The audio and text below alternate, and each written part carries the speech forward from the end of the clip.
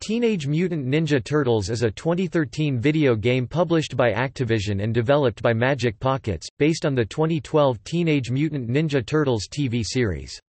It was the first video game to be based on the Nickelodeon show, featuring several villains from the show's first season. The digital versions of the game, alongside other Teenage Mutant Ninja Turtles games published by Activision, were pulled from all digital storefronts in January 2017 as they chose not to renew the license.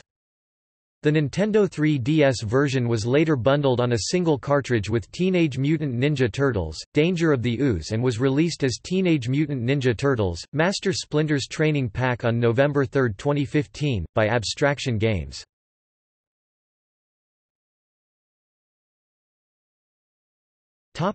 Reception. The game was given generally poor reviews by critics and fans. The Xbox 360 and Wii versions received the worst marks due to poor graphics, performance, and gameplay. The Nintendo 3DS version received slightly better review scores in regards to its graphics on the system, but was still criticized for repetitive and uninspired gameplay.